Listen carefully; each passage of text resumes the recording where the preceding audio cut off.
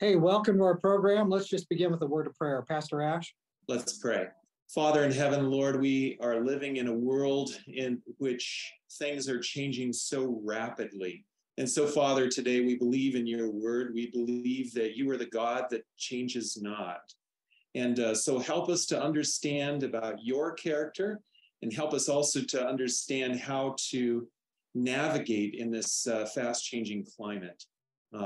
Guide in our discussion today, and please direct our minds and our hearts closer to the kingdom. We pray this in Jesus' name. Amen.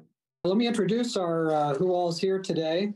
That's Pastor Ash. He's the pastor of the State Line Church in Oregon. Actually, I should say in Oregon and Washington, because it's truly well named, the State Line Church. We have Wayne Blakely and Ron Woolsey here to share with us, and they have ministries. When we're done, we'll remind you of all their links. And they've kind of come out of the LGBT circle. We have Pastor Ash and myself are pastors. I'm a pastor in Michigan, Larry Kirkpatrick, and then we have Gerry Wagoner, who he's a layperson. He runs the fulcrum7.com website and ministry. And we have Jonathan Zirkle, who is a lawyer and focus on religious liberty and things like that. And we're glad to have Brother Zirkle with us. Right now, this week, we have the Respect for Marriage Act, and it seems to be connected with the Equality Act or the Fairness for All Act. And so what we want to do here is just sort of begin by understanding what this is that we're talking about. And so I don't know, Wayne, could you tell us in kind of a succinct way, what is this Respect for Marriage Act that is imminent apparently to be possibly passed in the United States Congress? Sure. Can I go over a brief description of each of the terms? Certainly. Okay, so the Equality Act has looked to eliminate any kind of discrimination of a person identifying as LGBTQ. This in turn begins to erode our religious freedom, given the contrasting beliefs of LGBTQ identified people versus the teachings of the Bible. So that includes housing, employment, schooling, locker rooms, adoption, fitness centers, churches, and so on. Until now, government, including Barack Obama, have insisted that religious freedom is a universal human right. Currently, under private denominations, we have what is called in a legal term, ministerial exception. And so that means that we can uphold biblical standards. The LGBT community is fighting this and has come to, in some cases, into the court system challenging ministerial exception. Adventists have this right, but really don't use it, mainly because they aren't teaching biblical principles or providing sexual purity education or seminars. This has opened the door for students pushing the limits and challenging governing administration leaders. The Fairness for All Act respects a person's right to be LGBT, yet still keeps some of the ministerial exceptions in place. There are some slight variances under the Fairness for All Act that that continue to make some minor provisions for religious exceptions. It's kind of like pleading or begging to keep just a little bit of religious freedom intact. The Fairness for All Act is more politically correct version of the Equality Act. It allows government to keep its fingers in religion. Basically, it's a coexistence between the two belief systems, giving incremental involvement of the government in religion. Given the legal introduction of gay marriage in 2015, it aids in the process of disintegrating the Religious Freedom Restoration Act, which has been in place. There's a give and take about what religious entity can and can't do on the basis of sexual identity and sexual orientation. It protects some businesses under religious liberties ministerial exception to general discrimination law. One article says, it's a master class in death by 1,000 cuts. The Fairness for All Act leaves individual objectors with no recourse. The message to private religious citizens, educators, medical professionals, scholastic athletes, or wedding service providers is clear: submit or else your religion will be hanged. In the Respect for Marriage Act, which has just came about from the standpoint of Supreme Court Justice Clarence Thomas making a comment after the Roe versus Wade was overturned. And he said, there are 32 states with same-sex marriage bans still on the books. Maybe we could overturn that as well. And that is what began the scuffle to come about overriding this and making it very clear to the United States that whatever happens in one state will be honored by another state. This turns around and overrides the Defense of Marriage Act of 1996 that basically says that one state need not honor what legally took place in another state. And so here we are. Hard to compress that into a small space, but I think you've probably done as well as any of us could. So right now, the Seventh-day Adventist Church, which I think we all are part of, has the lawyers in the church have come and tried to help with the Respect for Marriage Act to put in some protections, they say, to help with religious liberty, to maintain more of that. They say that they're not really endorsing the Respect for Marriage Act, but they're trying to make it better, give us some sustaining of freedoms that otherwise wouldn't be in there. So that's kind of where we are, and so that's kind of provoked us to think together and have this discussion where we're going to try to plow into this and get a better understanding of it. How do our thoughts and ideas about marriage help us or hinder us toward heaven? Why does this even matter? Why don't we just let them make all the laws in D.C. and we just kind of sit back? Who has a thought to share on that? As Christians, I think we would agree that we should not be involved in legislating morality. And that's how the Sunday law will come about in the end, legislating morality. And we don't believe in doing that because God is love. He doesn't want forced worship. But on the other hand, when it comes to immorality, I think that we should take a clear stand against legislating immorality. We should not be supportive of legislation that promotes and protects immorality. And that's not being involved in legislating, it's opposing the legislation of immorality. You think about in past cultures, the normalization of the gay issue, homosexuality, kind of signaled the demise of that culture. I think where we're concerned, if we have an opportunity to speak against legislation that promotes, legalizes, promotes, celebrates, and glorifies immorality, we should speak against it. I'd like to say one thing about that. If you look at all laws, all the classic laws the governments are supposed to be involved in, like the basic ones against theft, against murder, against violence, and things like that. These really are moral questions. Killing someone is a moral question. So I don't think, if you spend too much time thinking about the idea of legislating for or against morality, I think you'll find that all laws have a moral component, at least all the good ones that are in the classic area. I think one of the problems that this situation addresses is that as Christians, we look to the Bible for our lead on marriage and where it should be. But, traditionally, governments have looked at this throughout history. And if you go back and look at Plato, for instance, he talked about the family and how that was important to society. We may not agree with what he had to say about it, but I do think that we need to clarify our thinking a little better. And I think that this is a real struggle as to where it's appropriate for us to talk about legislating in this area. And I think in this area that it is appropriate for the government to legislate in, but just like legislating in the areas of theft or murder, the government has to really take the right position. It can't take the wrong position. Well, and I agree that we should support legislation that protects morality. But what I'm talking about is legislating forcing immorality upon society. I don't know that we should take any part in supporting such a bill.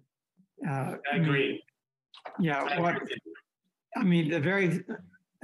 very example that you're giving, we would not support a bill that promotes murder or theft, or we want to protect society from immorality, but we should not promote bills that promote immorality. And I would just jump in right here with Ron Woolsey, because I think what we see is the activist side, the LGBTQ community coming, and they're taking these pieces of legislation and they're weaponizing them against conservatives. And that's where it really, in my opinion, where it really comes down is that, and why conservatives are so concerned is that it's not that we're against people, it's just that we know that when these things get passed, that immediately it's going to be turned as a cudgel to hit, and to try to force society into their box, and that's a problem. So as I understand it, this means that if this is passed finally and made a law, signed into law, this Respect for Marriage Act, kind of Orwellianly named, but it will basically require all states to recognize a marriage. Like if a marriage is conducted in Connecticut or New Hampshire or California, maybe people in Alabama or Florida wouldn't agree with that union is an actual marriage. But this is passed. This would require them to all the states to recognize that as a morally binding, or at least as a civilly binding marriage. So this sort of takes away state things that might be left to the states, and it federalizes it, if I'm understanding it right. Have you noticed how rapidly things are changing lately, friends? I know you have. Huge moral shifts that used to take almost a century are now happening in a space of 7 to 10 years. For instance, in the last decade, in a period of about 7 years, a majority of American people went to believing that same-sex marriage should not be legalized, to a majority believing that same-sex marriage must be legalized, 2011 to the fall of 2018. So, along with this moral tide of lawlessness,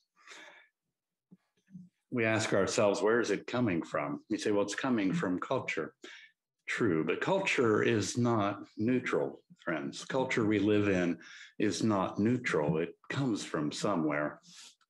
Acceptance, like James mentioned, is ultimately demanded of these things. No other viewpoint is allowed.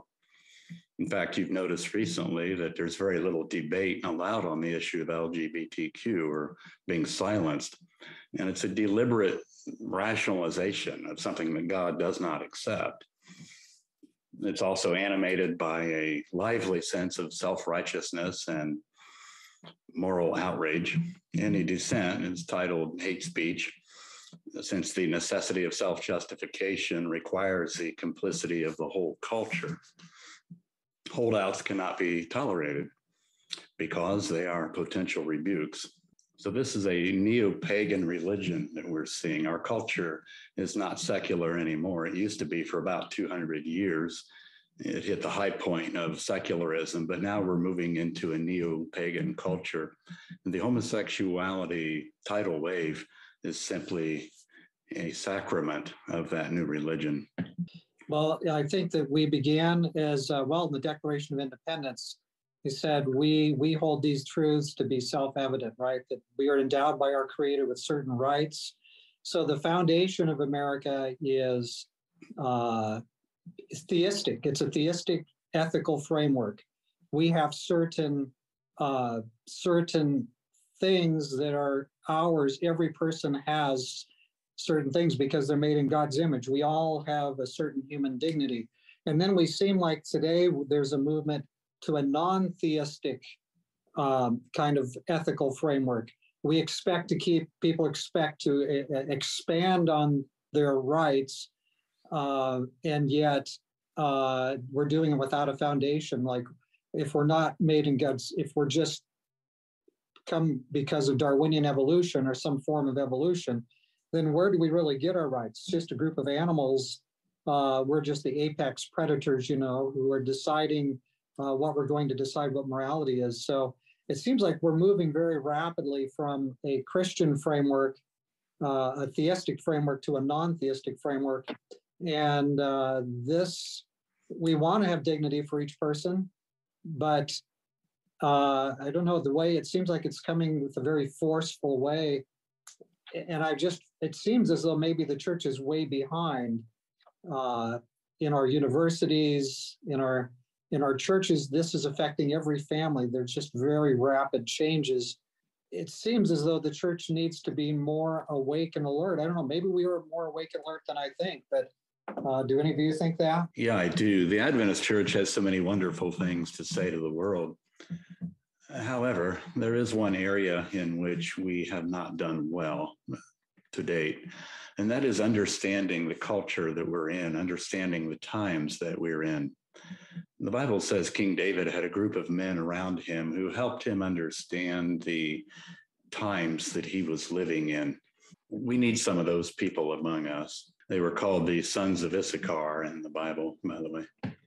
Just a few decades ago, I remember the gay community just wanted to be tolerated. Their big push was just to be left alone, to be tolerated, because they felt persecuted. And once they achieved that level of toleration, then they wanted to be accepted.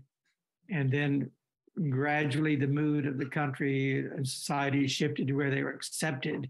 And then it became legislated protections, and then promotion, and then celebration, and now it's a glorification, to where the very community that so wanted to be tolerated just a few decades ago has become totally intolerant. And I think what we're seeing with the church is similar to the issue with Haman and Mordecai.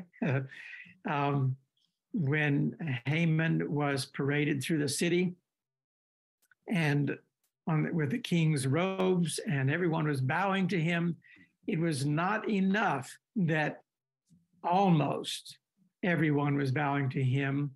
One man refused to bow, and that's all he could focus on, was the one who would not. And that's what I see happening today with this issue, that they seem to feel that unless everybody bows,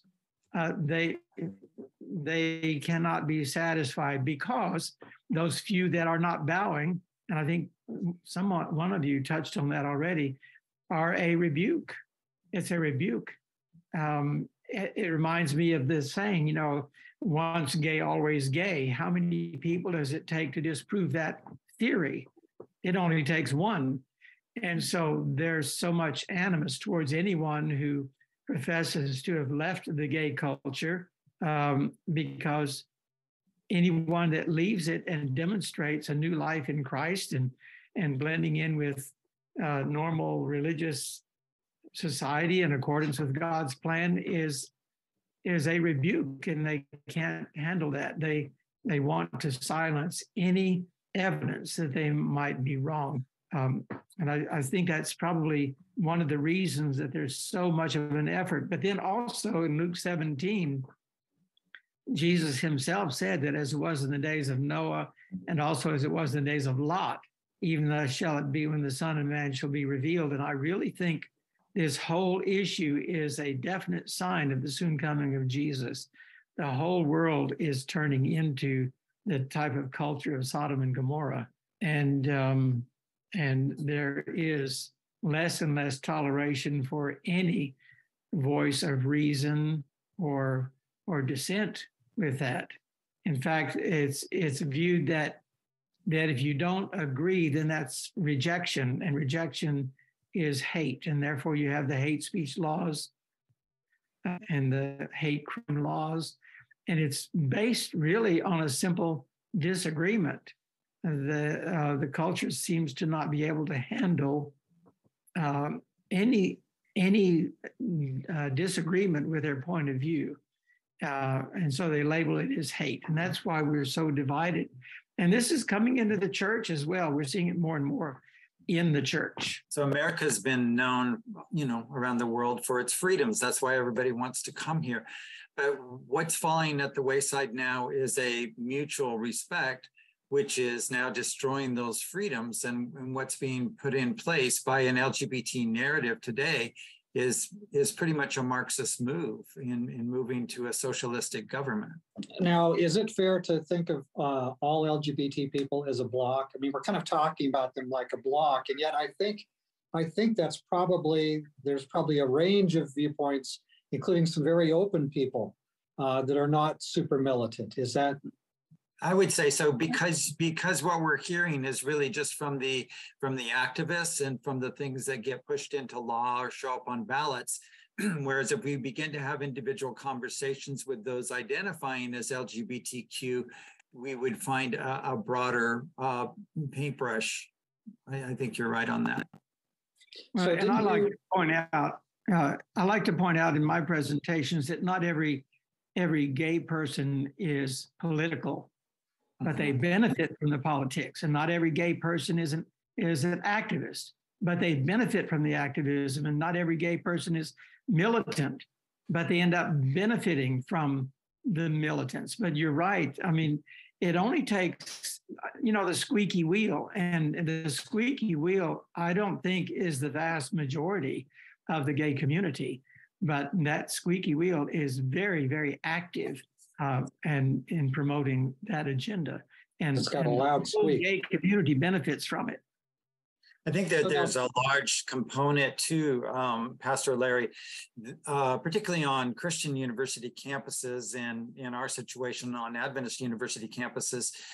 There's a pastor here who asked me one time, do you know anybody that's young that speaks to this? And I said, what are you inferring by that? And we had a laugh because clearly Did you refer them to me? Right, Ron. And I said, but do you know why that is? We can't even get onto our own university campuses today to help somebody who's identifying as LGBTQ to understand what it is, what's the other option, what it is, what is Jesus asking? And so they immediately jump to a hate, premise. Whereas if we had more time to explain, why would you give up your ideations and what you feel from a fleshly standpoint of view for someone who is your king, who is your creator, et cetera. We aren't having those kinds of conversations. Now, Pastor Ash, didn't you and Brother Blakely here, you've recently had a meeting in your church, which is just 2 miles or maybe not even 2 miles from Walla Walla University. And I understand, I don't want to go back over old ground you've already covered, but I understand there were different reactions, I guess you could say, to what happened there. But a lot of young people actually did come to here, even though it wasn't right on the university. But there were some that came that were kind of unhappy. There was a response. Someone from the community is very much an activist, and he put out the word to those who were of the same persuasion. And they came. And you know what? We had talked about this, and we said, look, you know what? Let's just invite them inside. These are the people that we want to talk to. We want to speak to their hearts. And I was so glad, Wayne was there and kind of helped us through that process, and we did. Some of them came inside, and they sat there, probably about 4 rows back on the left side. And while we were praying, we've been praying the whole time that, that they would come inside, but that they wouldn't be disruptive. And praise the Lord, they weren't disruptive. They were definitely making kind of quiet comments to, at various times. But there were other times where we could see the Spirit of God really just very present there. And so we plan to have more of these types of meetings, and we plan to keep inviting people because, look, you know what? Every young person needs to hear the gospel of Jesus, and every young person needs to know that there is an answer, that they can find freedom in Christ. And I'm not ashamed of that. You know, I think, Pastor James, what was so great about that weekend was that they didn't receive or see the hate that is part of their narrative, and that anyone that disagrees with them hates them, and that certainly was not the case there at all. You know, they were invited to join us in a meal and to come to a question and answer in the afternoon, to ask any questions that they wanted to ask. There was one in particular that said, "Oh, good, I get to come and debate you." And I said, "Well, nobody wins in a debate. I mean, you're certainly welcome to come and ask a question, and I'll give you the answer that I have just because I'm the speaker today. But it's not a forum to debate one another." Jonathan, aren't you in the Loma Linda area? What's the?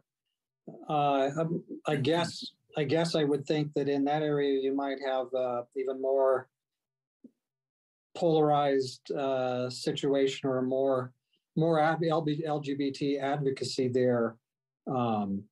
Is this topic, the Respect for Marriage Act, something that you're hearing about there? Actually, I haven't heard it too much in the context of my local community. I mainly just hear it from the folks that I have a scattered network of friends that are in the religious liberty communities around the country, and we've been chatting amongst ourselves. I do know that Loma Linda University is a very LGBTQ friendly place and goes to great lengths to try to make itself that way. There's an observation that I'd like to make in all of this, and that is that the Adventist Church has traditionally held that its members should be very active in the fight against prohibition. And we've also been very active in fighting cigarettes and tobacco. We were very active in that in Congress and stuff like that. But then we come along, the climate that we seem to be in today is we get counseled that we're only supposed to be active on aspects that directly relate to worship.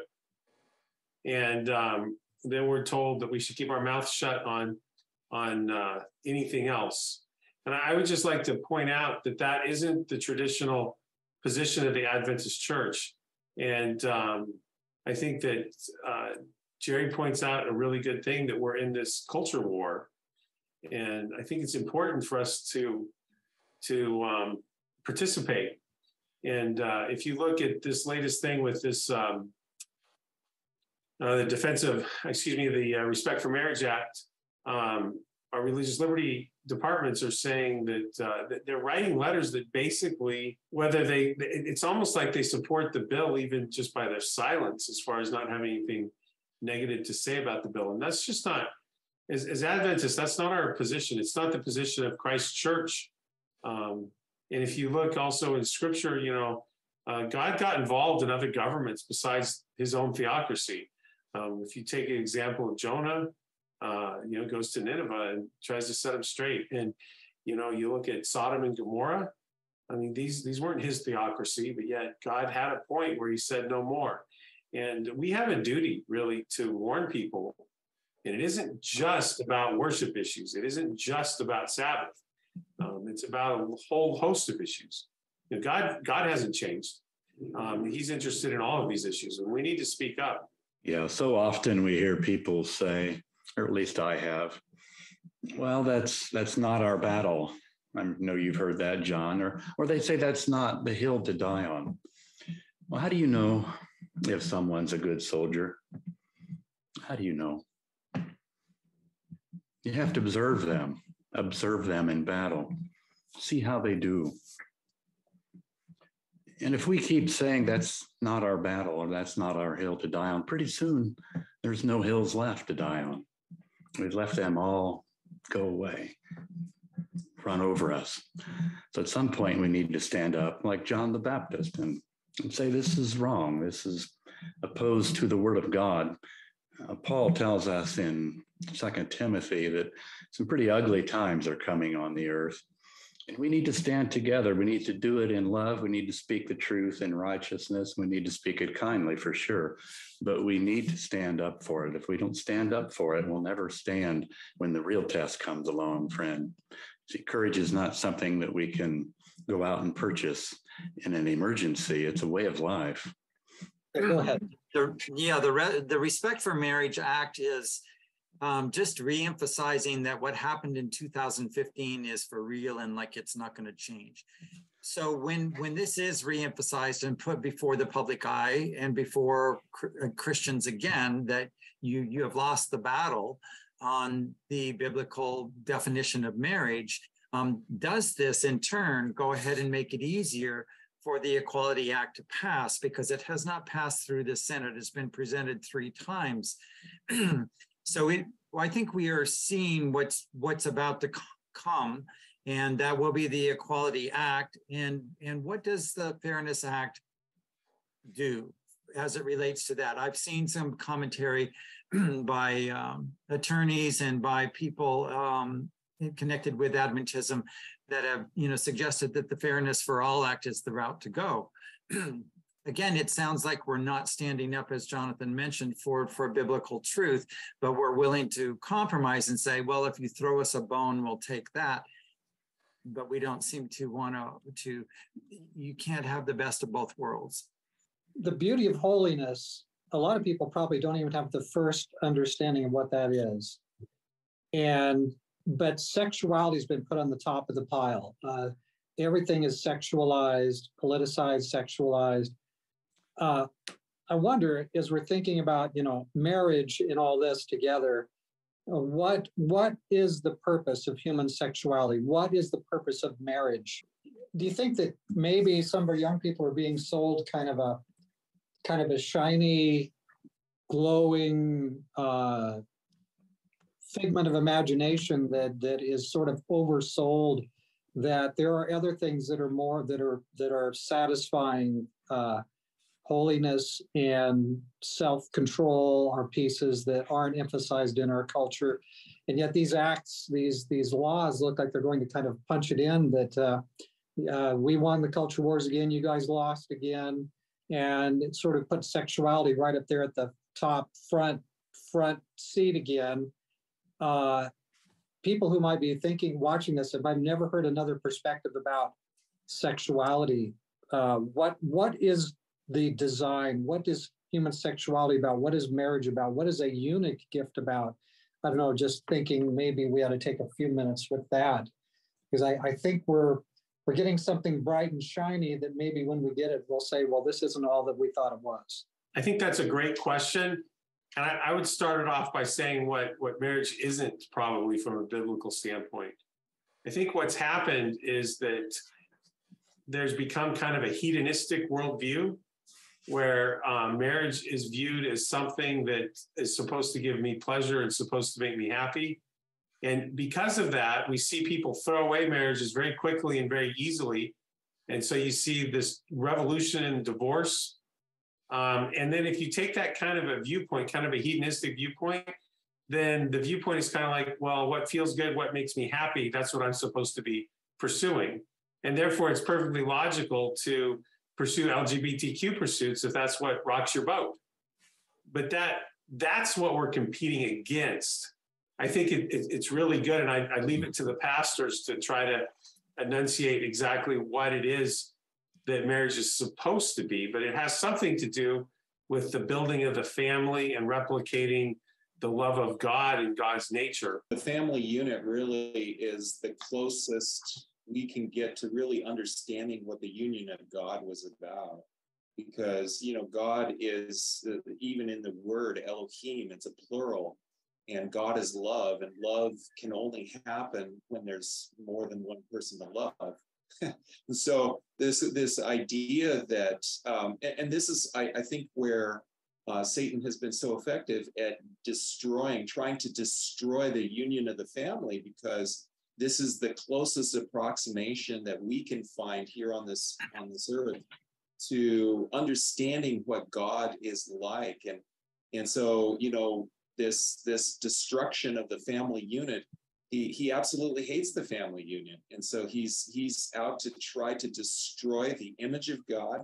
This is why, carving up, bodies, and stuff, and then trying to destroy families and children.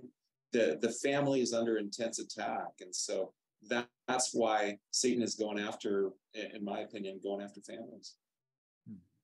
I think one thing that we see in the original family and the original plan was, like Pastor James, you're saying, is to reveal the image of God. And what is it in the image of God? All of the Godhead were selfless. Jesus came to reveal the Father. The Holy Spirit came not to speak of himself, but to reveal the Son. God gave his only begotten Son, and it's all about selflessness. And I like to tell young people that the thing about marriage is that if it is self-serving, that it will not be satisfactory. It needs to be serving, selfless. And we have scripture, that the wife is to submit to the husband is to love the wife, but the idea that each is to bring satisfaction and pleasure to the other. I tell young people that are asking what's wrong with masturbation, I said, well, with that, you develop a long habit of self-gratification. And then when you find yourself eventually in a marriage situation, you're going to be so used to sexual intimacy as a way of self-gratification that you're going to use your wife for that purpose, and she will never be fulfilled. She will be a sex object. God meant for us to, the principle is to love God supremely, your neighbors, yourself, put others ahead of yourself. And in the marriage, we're to focus on the desires and needs of the other one. I think in the gay culture, what we're looking at is self-gratification primarily. And it does destroy the image of God in man. It ceases the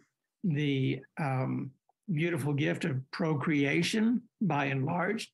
I think this is one reason that it tends to bring society to an end when the society ceases reproducing itself in large enough numbers to sustain itself. But it is a self-focus, and that is the opposite of what God's intent for marriage was. It was to, when God saw, after creating man, meaning mankind, remember he said it was very good. He was very, very pleased with what he had created. And he gave the wonderful gift of procreation to man, that we also can, in partnership with God, create people in our image. God is supposed to see his image. The world is supposed to see the image of God through marriage and families. And this whole thing of procreating is being so terribly devalued through abortion and through homosexuality and all of that, that God's image is very definitely being destroyed in humanity. If we're so busy with self-gratification, how do we find any real intimacy? Right. That's not intimacy. That's self-intimacy. And intimacy is supposed to be between the two people. Yeah. And I think it affects also our ability to be intimate with God, I would think, because we don't understand true intimacy. To any young people that might be listening, I just want to say this, and older people, marriage is awesome. Yeah, it has its challenges, sure. And there'll be times when your marriage experience will challenge you in ways that maybe you wouldn't be, but it will also be one of the most rewarding things you could do. You see, when God puts two hearts together, he does something very, very special. And two people walking in oneness, their lives are saying something about the Godhead, as was mentioned earlier. And you will also be 1 in 1,000. People will come to you and say, how'd you do it? They want that. They're hungry for it. So marriage is a very, very special thing. You hear the term lately that love is love. You ever heard that? That's not true. That's not true at all. There's different kinds of loves. What do you love? What matters and what determines whether that's true or not is what are you loving? For instance, if there's no difference between love, then there's no difference between those who love darkness, as the Bible talks about, because their deeds are evil, and those who love the Lord God with all their mind, soul, and body. Right? Love is not love. The question is, what are you loving? If you're married, you at some point, and I didn't know this when I got married, I got married thinking there was only one kind of intimacy, and I was pretty excited about that.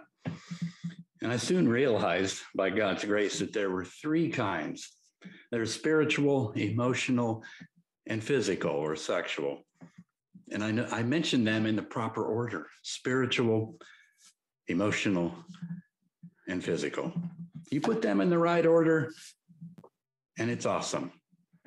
You're going to enjoy life. You'll have some trials, you'll have challenges, sure. But your life is going to say something about the Godhead, something unique. And in our world, people are looking for that kind of example. So give it some thought. Go out there and ask God to bring you a good spouse. And don't just jump at the first one and say, oh, there's one.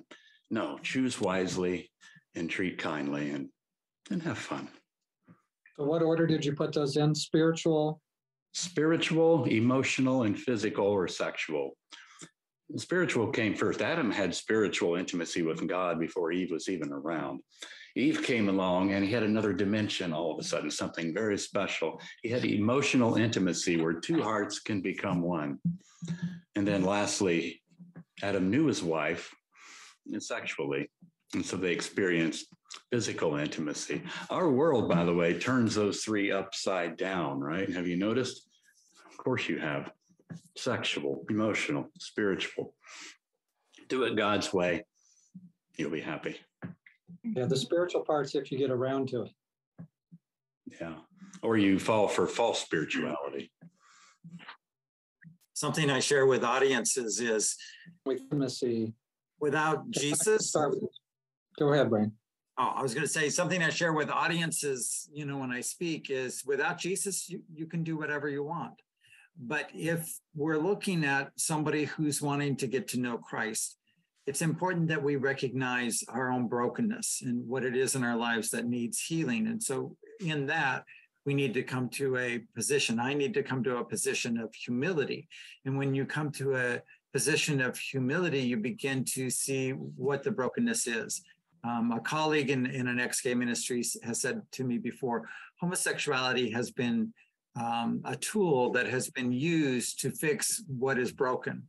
And I believe that's true. A lot of people are going down that road thinking that this will fix whatever is broken in my life. It could have been a traumatic experience or incest or sexual abuse or something has gone wrong. And they think that if they can find somebody that matches their idea of what they consider love to be, that will fix it. And it doesn't work well unless I'm looking at the author and the creator of love. I saw a fellow who was British, and he's had 18 surgeries because he says he identifies as a Korean. He's a Caucasian British person, but he's had these surgeries to gain the physical appearance of a Korean person. Somehow I just wonder if that's going to really ever bring him the satisfaction that he says it does. That doesn't start with the spiritual. That's starting with the physical, just exactly as you just said, Gerry, everything's turned upside down. And we think we're going to get somehow to some good place. And yet we're starting out upside down. How are we going to ever get to that good place if our whole approach is inverted to begin with? There's one other thought that I would like to add to this.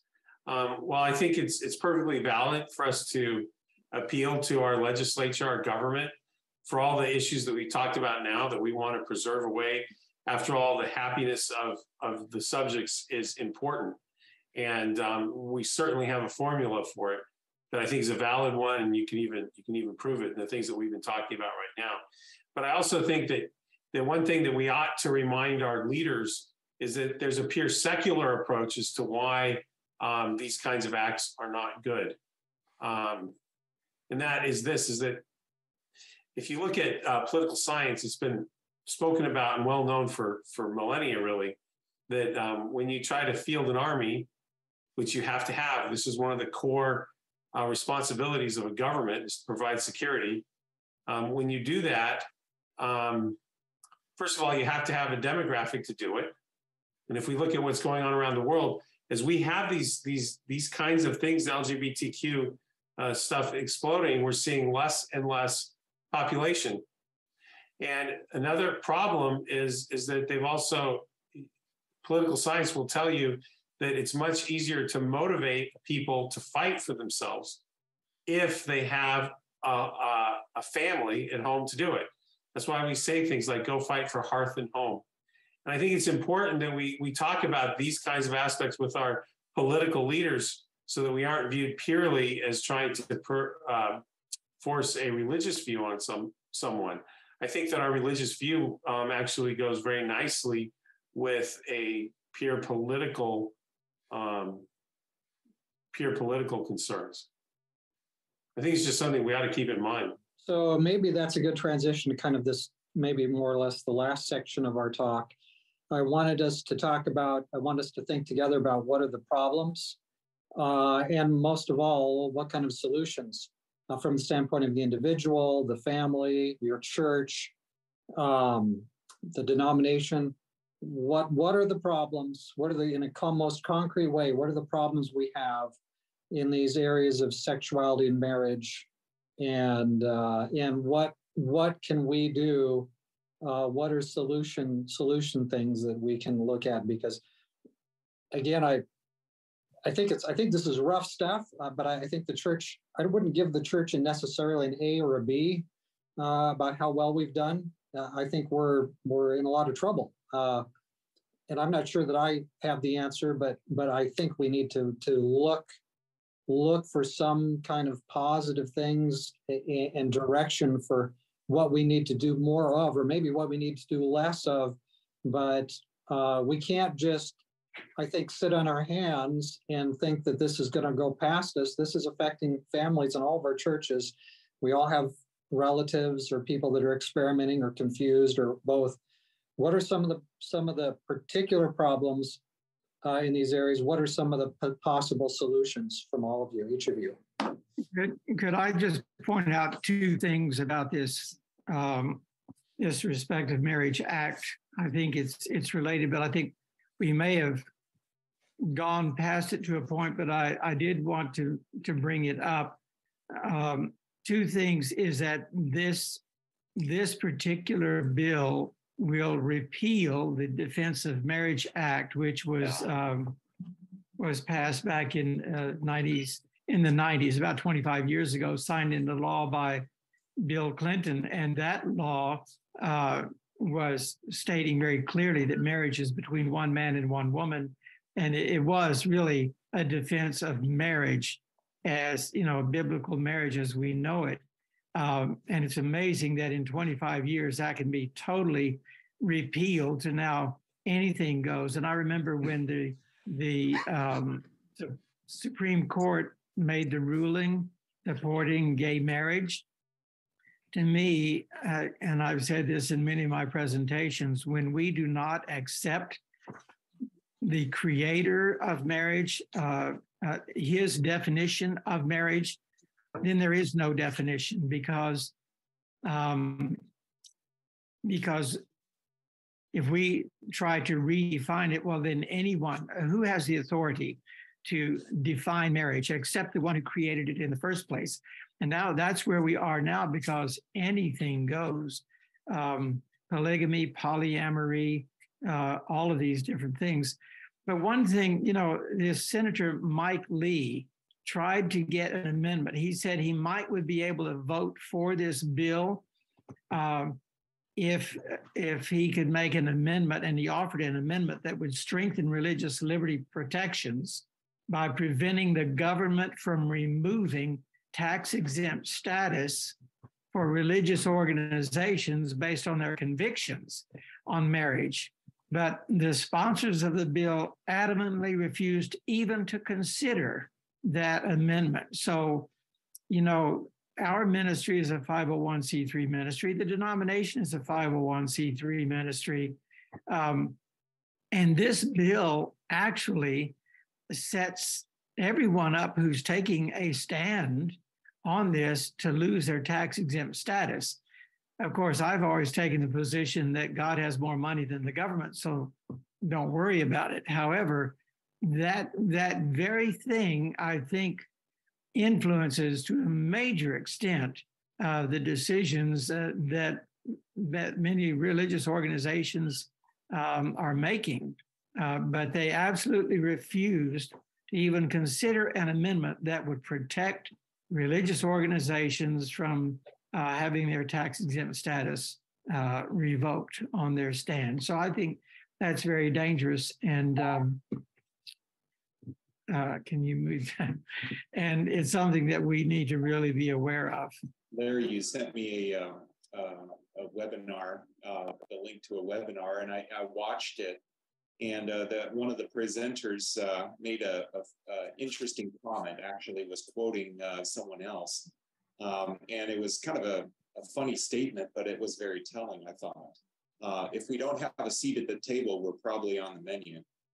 And that idea, I think, is very prevalent. And I think that idea goes all the way back to World War II.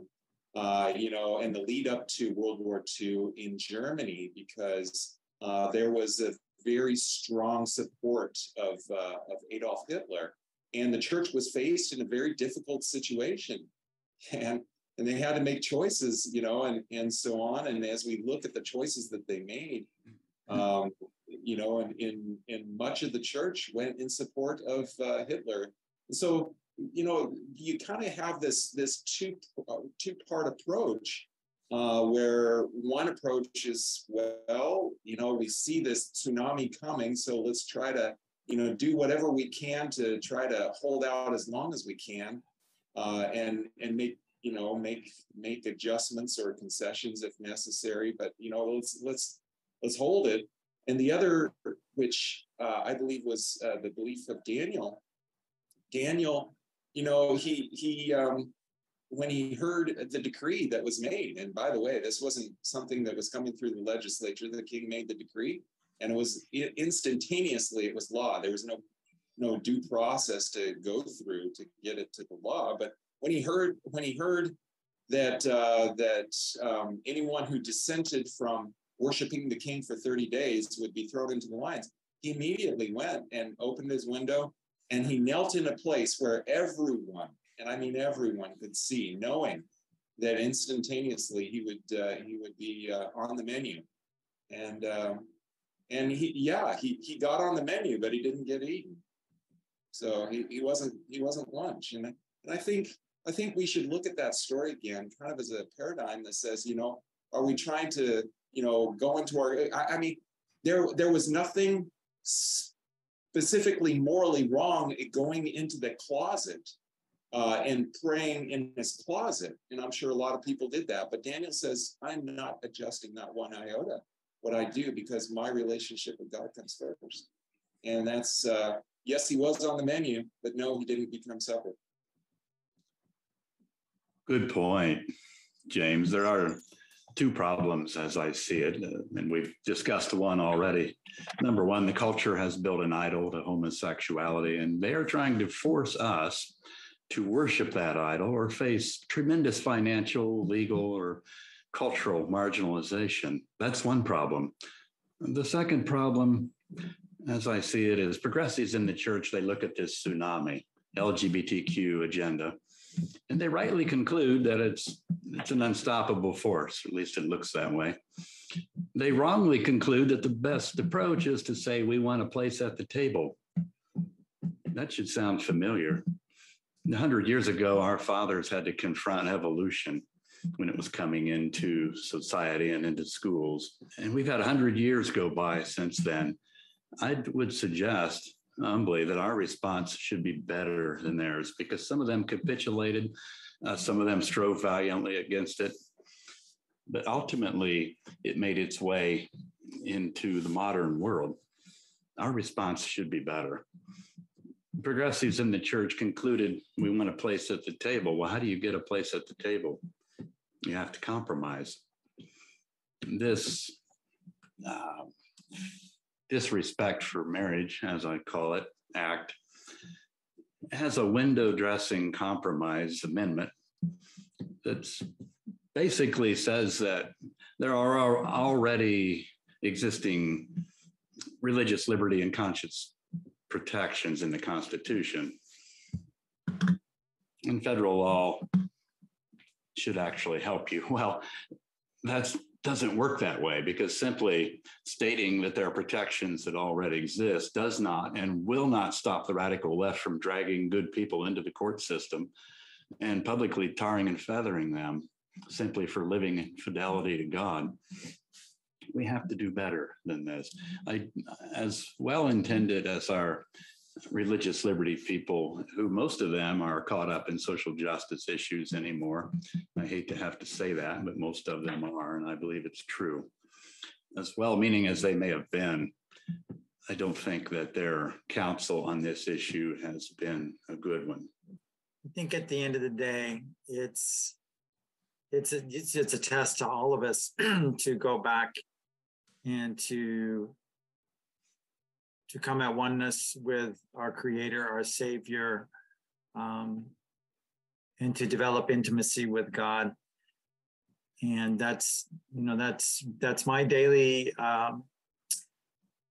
predicament in life, and it's one I invite others to join, because the world's going to do all kinds of things, and the government is going to go rampant with the way of the world and whatever the narratives are. And it's going to be my relationship with Christ and how strong that is going to see me through, just like the Daniel circumstance.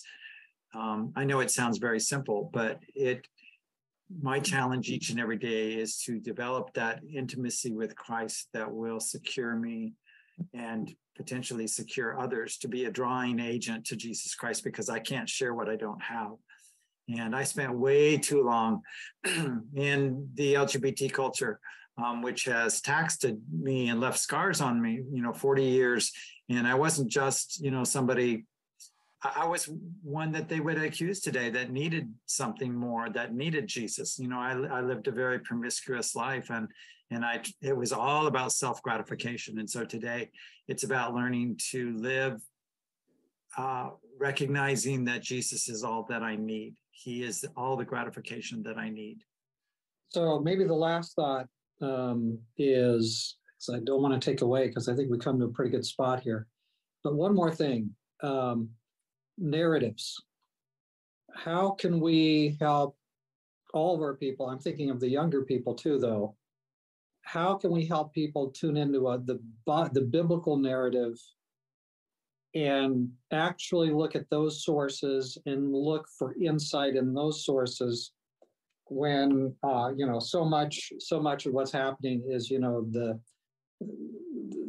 this is kind of the narrative source, whatever comes across your phone. So many of our people are deeply entrenched in whatever's going on the phone.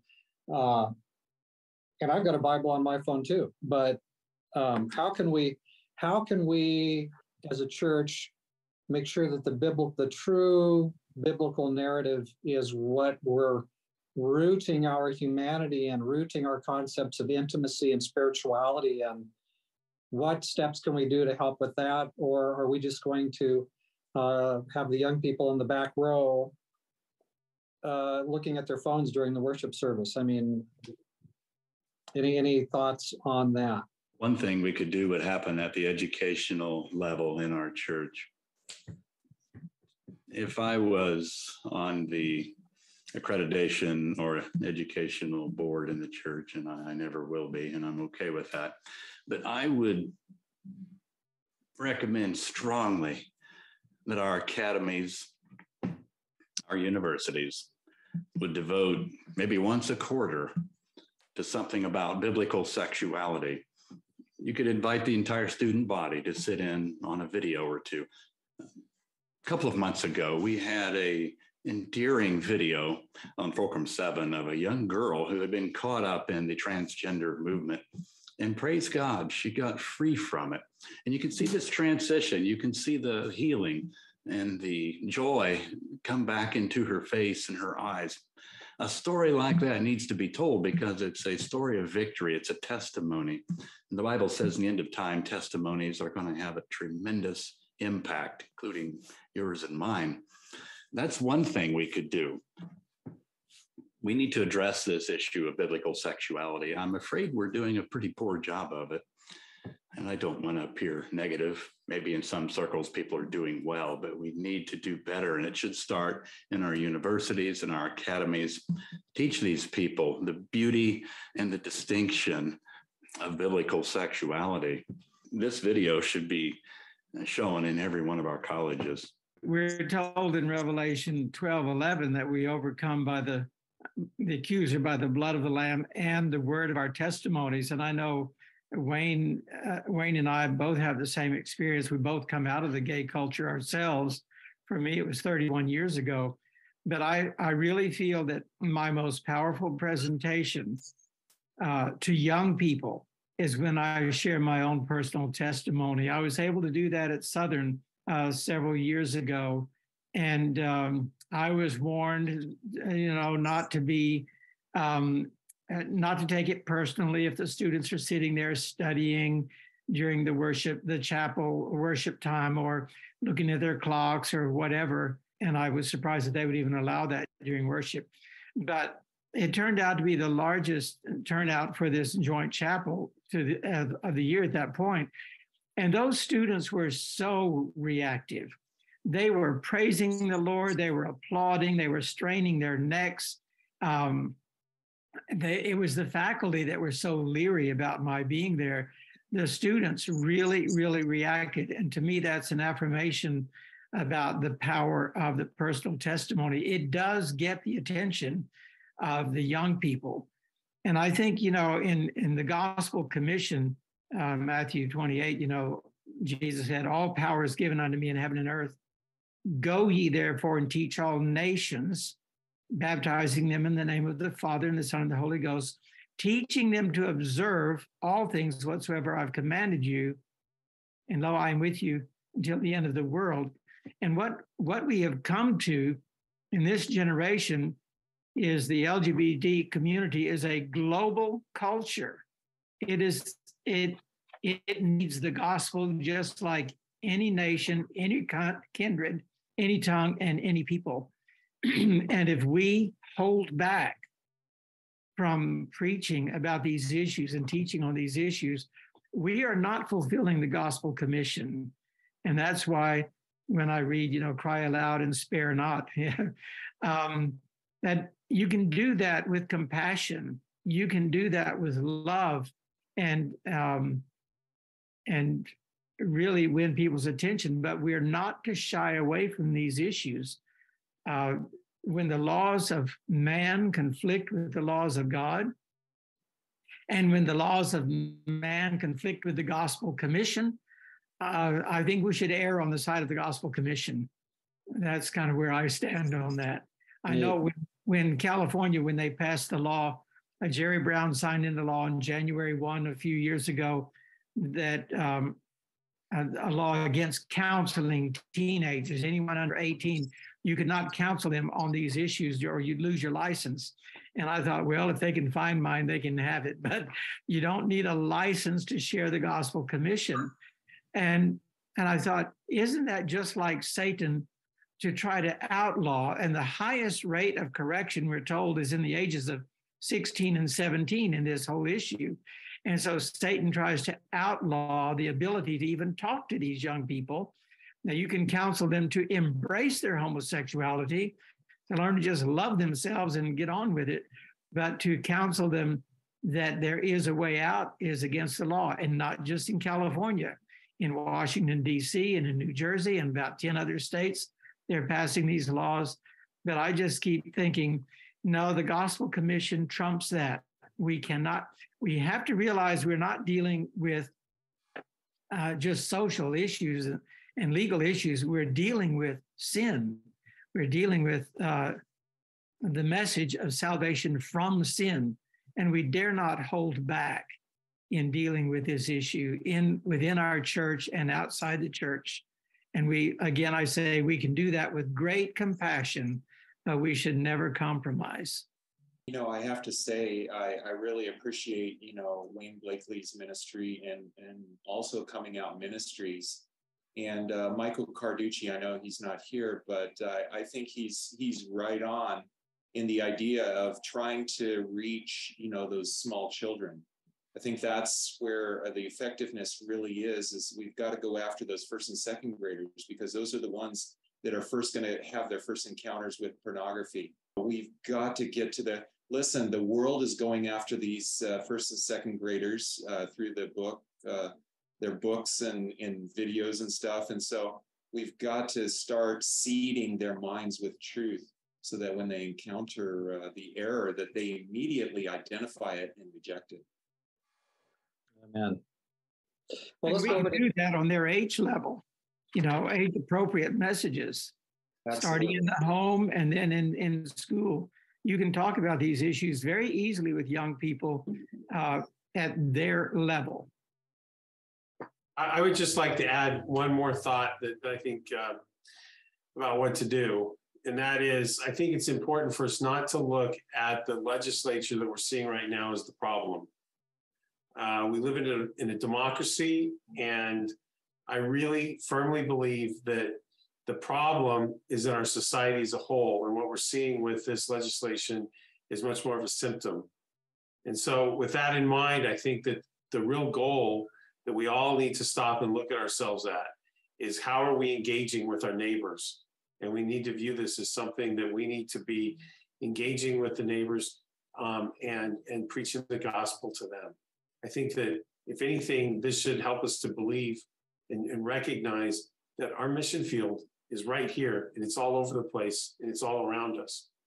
And if we can do that, if we can engage in this mission field, I think that's really how we do the gospel commission. And I think that fundamentally is how you possibly reform. But we also know from Bible prophecy that reform is not likely. We know where this all leads. So I think right now is our time to engage in our neighbors to save as many people as we possibly can for the kingdom while we watch essentially the ship go down. So on that note, I'm not sure if that's the most positive note, but I'm sorry. It's realistic. Let me just run through real quick. I want to make sure that the people who are viewing the video have opportunity to connect further with each of you. Jonathan, why don't I just start with you, just the quick version. If you have a website or a podcast or a place where people can find you or something you want to recommend, what link would we put on the screen? Yeah, it'd be great. I'm the Vice President for Religious Liberty for Liberty and Health, for the Liberty and Health Alliance, and our webpage is libertyandhealth.org. And you can see what we're up to. And we post videos and discussions of, I put out videos with a couple other attorneys and other people with our group on things like we just did one on Dobbs not too long ago. And we're probably going to do one on this subject as well. Okay, Ron Woolsey. Yes, I'm a pastor of 31 years, though I did get retired about 3 years ago. But also I pastored a two-church district here in Arkansas for years. We actually started the first church 30 years ago, and it's still going strong. But I'm also one of the co-founders of Coming Out Ministries, senior speaker, and in our ministry, we travel internationally. We travel all over the country with churches, weeks of prayer, seminars, ministers, workers meetings, camp meetings. Wherever we get an invitation, we go to share whatever we can share. My personal contact information would be ron@comingoutministries.org. All righty, very good. Wayne. I'm the director of Know His Love Ministries, and my website is Know His Love, KNOW, like get to know Christ, knowhisloveministries.org. I also have a YouTube channel, Know His Love. And again, this is about developing intimacy with Jesus Christ, and do weekend seminars or retreats wherever I'm called that are interested in having this discussion. And it definitely is a discussion. It's not just one-sided. And I'm also a retired co-founder of Coming Out Ministries. And I think Ron would agree that probably one of the most anticipated and enjoyed portion of our presentations is the Q&A, because people are walking around with a lot of questions and they want answers. And I always say, I don't have all the answers, but I will point you to the one who does. Very good. Mr. Wagoner. I'd like to refer to myself as a country boy from Ohio, or a country guy. I own a commercial industrial roofing corporation, and we also spray polyurethane foam insulation on a large scale. But what do we do for ministry?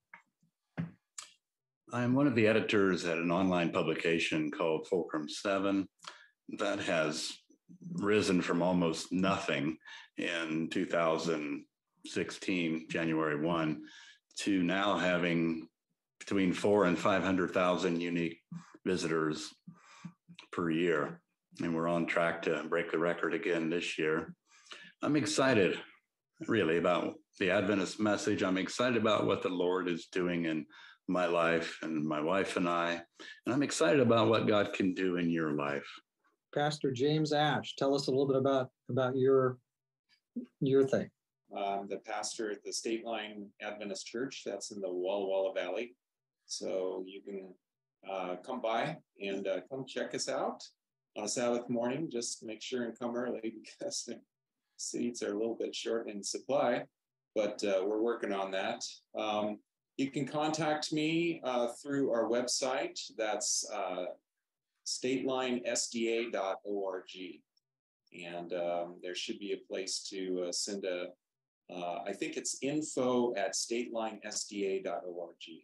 All right, very good. And I have my YouTube channel, Larry the Guy from Michigan, and I have a audio podcast at subscribestar.com/ I think Larry the Guy from Michigan. We talk about the onset of totalitarianism and how we can be Christians in that framework anyways. So anyway, thank you each one for participating. Brother Wayne, I wonder if you would have just a word of prayer here at the end. Sure. Thank you, Lord, that we still have freedoms to be able to come together and have these discussions. And I pray that, Lord, each and every one would want to continue to promote our freedoms that we have in America, including that of religious freedom.